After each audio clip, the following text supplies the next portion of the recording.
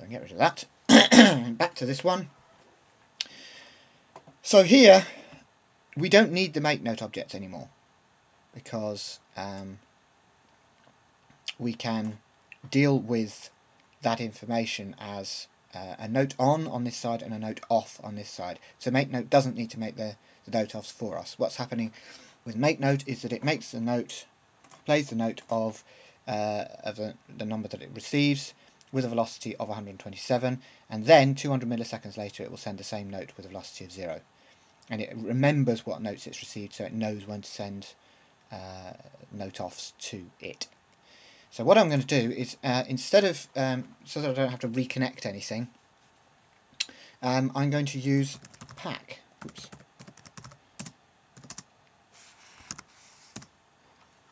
Now what I've done there, sneakily, is to put two values in, a 0 and 127, but when these come in, they only update the left-hand side, so 127 is never going to change. So it's always going to be a velocity of 127. It's always going to output a list of the note number that you send into the left-hand inlet, which is going to update the 0, plus a velocity of 127, and then it will update note out.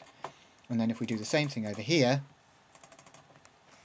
pack 0 and 0, then this time the 0 on the left-hand side is just a placeholder in both cases. So it will always be updated by whatever comes in as a note number. And then the velocity of is always going to be 0 from this side. So what we're doing, if I send that to the same place, is to get a note of 127 velocity whenever we press the key down, and a note of velocity of 0 when we release it, i.e. turning the note on and off. So here we are. Okay, so now I'm holding down the key Z, and it continues to play until I release it. I'm releasing it now. And then it stops it.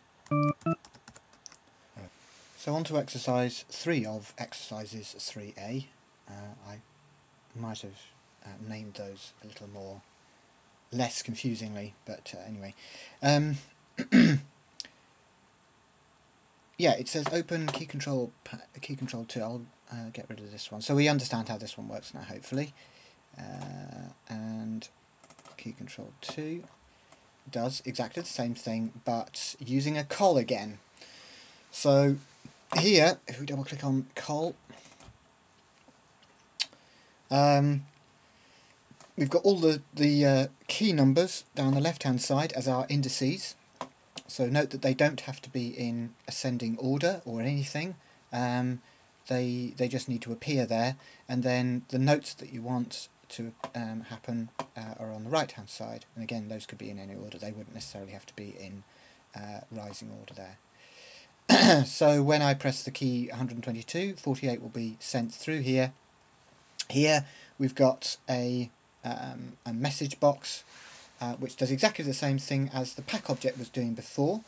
It routes through the note number that we had, which if it were 122 pressed, so whatever the key is, presumably Z or Z, it will run through, and 127 will be added to it as a list and throughput into noteout. Notice the $1 placeholder, if you like.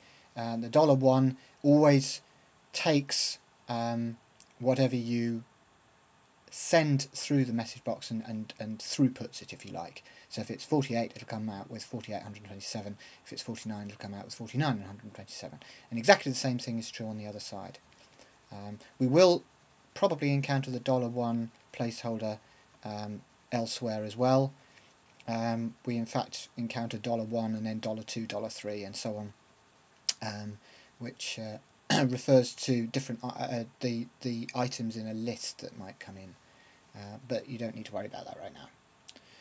And I think, is that it for this tutorial? Yes, it is.